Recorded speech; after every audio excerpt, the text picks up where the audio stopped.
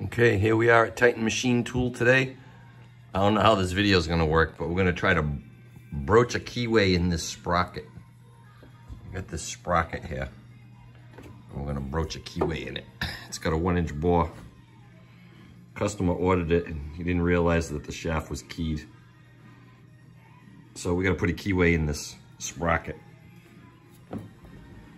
And we're going to do it on the Famco Arbor press. How you boys and girls out there like this Arbor press? Let me get kind of back up. See this thing?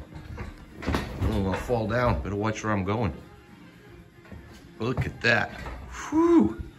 She's a biggin. Famco 6C Arbor press. Famco Machine Company, Racine, Wisconsin, USA. Oh yeah, she's a biggin. She wants to hurt you, so you gotta be careful. She took a hit one time though. She went down. Down goes Frazier. She was fixed. Somebody put the old weld job back on her right there. I think she fell down twice because this hand wheel's been repaired too. She's got a couple missing pegs on her. And she's been fixed, as you can see right there. So this repair was a much cleaner, nicer repair. So she went down hard. Whoever fixed that the first time did a nicer job fixing the hand wheel than whoever fixed it the second time. But nonetheless, there it is. So anyways, after showing off the press, I'll show you how we're gonna broach. I'm gonna broach this keyway here. I put a scribe line on the center just to eyeball it. There's no timing on the gear. There's no features on the gear, or the teeth don't need to be timed to anything. So we can just put the keyway in anywhere. It doesn't matter where it goes. So in order to broach the keyway, it's gonna be a 1/4-inch keyway. My little workbench I got here. We got the broach. Okay, what is it, duMont? What do we got? Yes.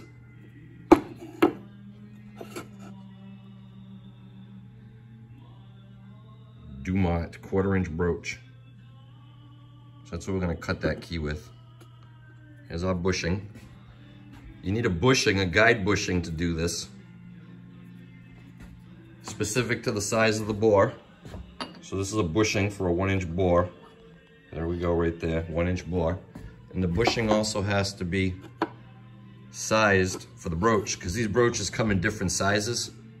So it has to be cut to guide the proper size broach that you're using. You can buy them, you can make them, whatever you need to do, but you need the right combination. So you need the right size for the proper bore, and it has to be notched for the right size broach. Smaller ones obviously have smaller bushings. So that's what we got here. So we're gonna take the guide bushing, we're gonna put it in here. I don't know how this is gonna work out doing one-handed. Like I said, there's no timing, so it doesn't matter, but I'm just gonna use that guide mark right there just to eyeball the center of it. I'm gonna have to put a set screw in it too. Set screw will go in over here so that it locks the key down into the shaft. Set screw comes down, pushes on the key, locks it into the shaft. So we'll put a set screw over here after. So we're gonna take the broach. The bushing is basically cut so that when you push these things through, they're tapered. So it's taking a smaller cut at the front when you first put it in. These are all designed to work so that when you put the bushing in, you can drop the broach in and take this first pass. And as you can see, the teeth get taller. So it takes more of a cut. Let's see if we can get rid of that shadow. So the broach is tapered, so when you put it in the hole, the first cut, say, is taken 10, 20, 30, 40, 50, 60, 70, 80, 90, 100, or whatever the amount is. I think it's half the amount. I measured it. It's going to take probably 2 or 3 passes to do. So we just put it in there like that. And then after we pass that thing through, we're going to use the Arbor press. We'll line it up here, so that when we come down with the press, we can push on that broach fairly central to it. And we're essentially gonna just force that thing right through there. you know? It does cut. It's designed to cut. So we're not forcing it. We are step cutting it, notching it, doing little tiny notches. Choppy, choppy, choppy with a little time. So I'll saturate that with oil and I'll push that guy through. And then we'll take a measurement inside the bore plus the width of the key, see what we got, the depth of the key. Doesn't take it all in one pass. So after we do that, we keep the bushing lined up.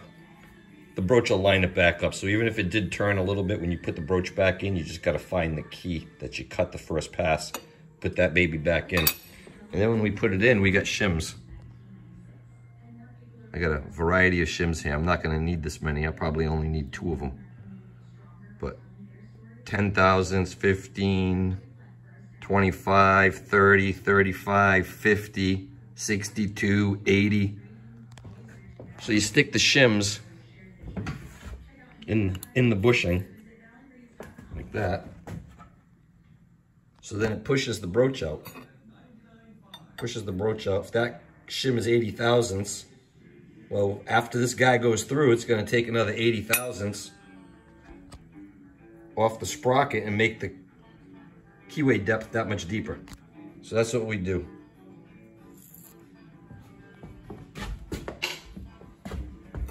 We'll put the broach in, we'll take the first pass, put it in there. I'm working one-handed, you know, sorry about that. And I got some oil today, I'm using something different today.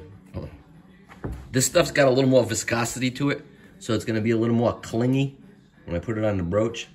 See how we go, it's running down the broach there. It's a little more clingy. The other stuff I got is kind of watery. So this bad boy right here needs lots of lubrication. Everything works better with lubrication. We bring the head of the press down, make contact with the broach right there, give it a little push with the hand wheel, get it started. And then I can only push so much. Then I gotta use the big old handle up here. I'm doing this one-handed, people, so please be patient with me. So I got the old handle up here now, and I'm gonna mechanically, see, we got a little gear rack up here. So that's what we're doing. We're working that, and we're gonna push this big ram down now and force that broach through.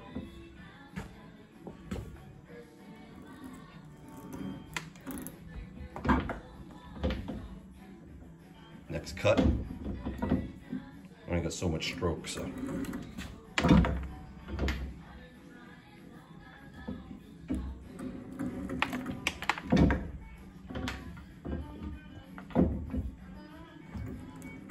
When we get to the bottom, it's just gonna push through. Oh, this video might suck.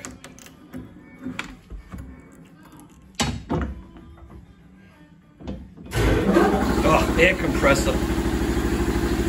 I know this video is gonna suck now. There you go.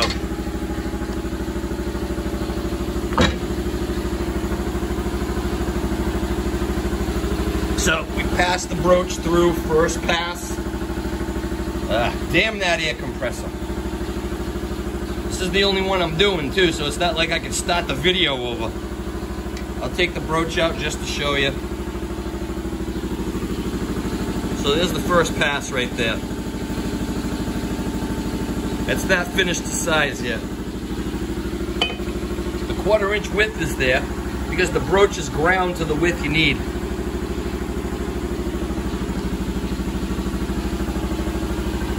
So we take our dial caliper and we measure it like this, so we know what that is right there. So we're at 1 inch .062, so that was half. That was half of it. We want to go 125 plus a little more. So I'll stick an 062 shim in there and repeat the process. Pass the broach through it again. We'll shim the broach out. 60 thousandths, take another pass, and then it'll be pretty damn close to size. I might stick another 10 in just to make a little additional clearance so that it goes on easy.